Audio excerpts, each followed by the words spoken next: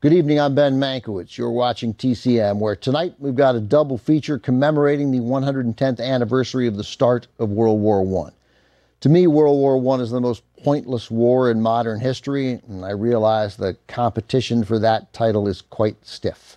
But if you factor in the staggering loss of life, more than 16 million people, and put it against the nearly non-existent stakes, you're left incalculably depressed. If you're a bit rusty on your early 20th century geopolitical history, fear not. We begin tonight with a documentary that will help make you the resident World War I expert at summer parties. From Universal in 1964, this is the TCM premiere of The Guns of August. The documentary is based on a Pulitzer Prize-winning book published in 1962 by historian Barbara Tuchman. The film uses considerable archival footage to highlight the short-sighted, hubristic machinations of key players in Europe that led to the war. It goes on to tell the story of the conflict itself as the world got its first bitter taste of the horrors of modern warfare. In selecting a director for the picture, the producers went with a highly unconventional choice.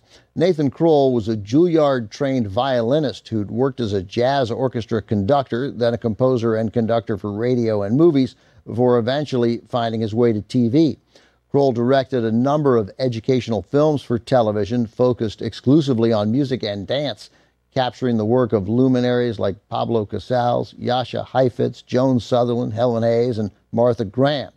Despite 3 Peabody Awards and an Emmy, little in Kroll's resume pegged him as a likely candidate to tackle a sober, big-screen dissection of the First World War.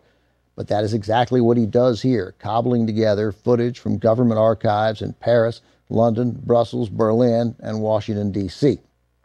Well, Barbara Tuchman's book focuses exclusively on the events leading up to the war and the first battles.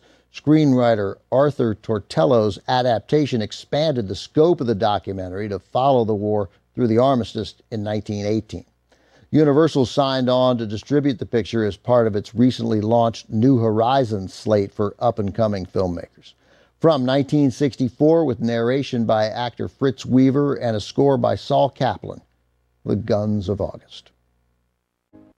Historian Barbara Tuchman's seminal Pulitzer Prize-winning World War I history book, The Guns of August, was groundbreaking for many reasons when published in 1962, not least because in the early 1960s, chronicling military history was a field dominated by men.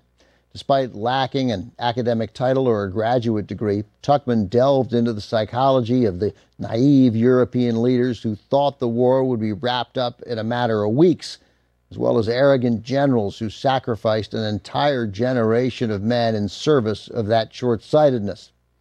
Tuchman's innovation came from seeing her subjects not as historical pawns, but as people with ambitions and failings, and how those characteristics impacted millions and millions.